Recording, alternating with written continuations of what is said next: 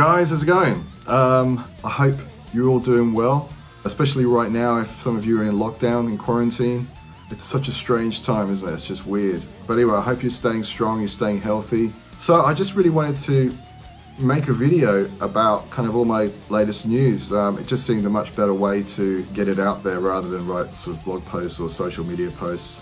So for the last sort of 18 months, I've kind of been a little bit quiet, and I've been working on about 5 or 6 new solo projects. And the reason why I kind of decided to do that was so that I could have a bit of a clear picture of where I'm heading with music, but not only that, but just like being able to connect more with you guys and make more videos and spend more time basically on promotion. So anyway, my new album is going to be coming out on June 30th. It's called Day Zero, Rise of the Horde, and it's part 1 of a 2-part album series. I'm not going to announce the title of the second one, but pretty much everything's written for that, and I'm hoping to have that out by the end of this year. If not, it'll be like really early next year, but I'm going to try and get it out before Christmas anyway. So Day Zero, Rise of the Horde.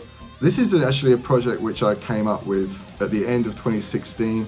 I just finished Spiritual Machines, and I took a vacation in Canada, and I love the Pacific Northwest. I'm sort of crazy about it. I love the Rocky Mountains, and I love, lakes, mountain, nature, and I love winter. I love the cold. And it was just such an inspiring trip. I ended up coming up with this sort of idea for a new album.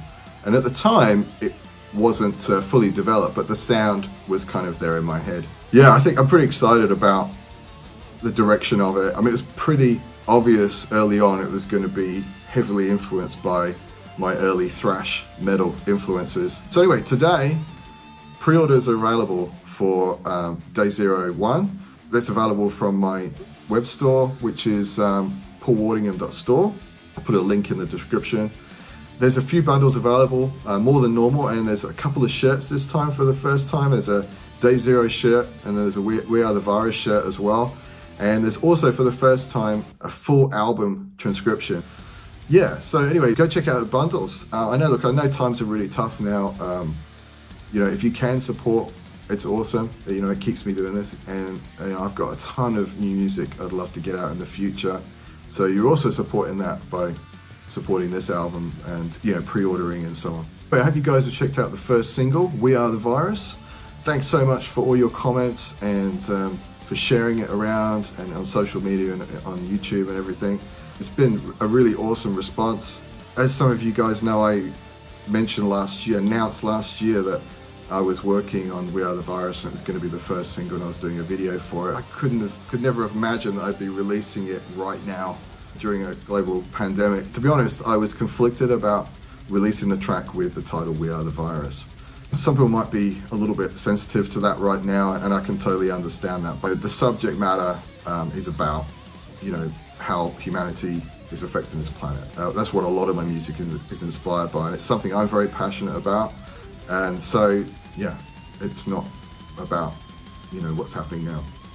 I'll talk more about the story maybe in another video. You guys know that's how I love making albums. This is my 3rd one, doing a story concept, and it's just so much fun. It's really how I love making. I mean, there's always 2 sides to it. There's always like a real life, real world sort of emotion and everything that I'm going through, and then there's like a science fiction kind of element to the story, and the 2 connect, and that's kind of like how I've always put it together. So anyway, if you haven't heard We Are the Virus and watched the video, go check it out right now, or after this video. I'll post a link in the description.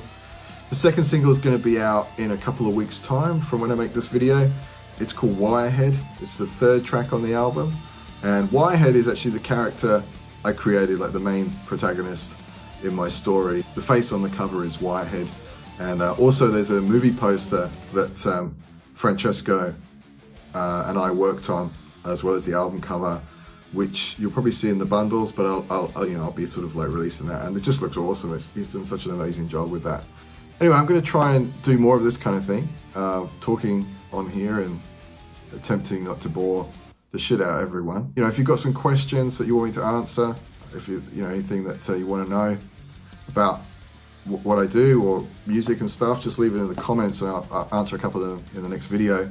Thanks so much for all your support. Thanks so much for all your kind words and comments. I read every single one, I really do, and appreciate every single one. Thank you very much. and I will talk to you soon. Take care of yourselves.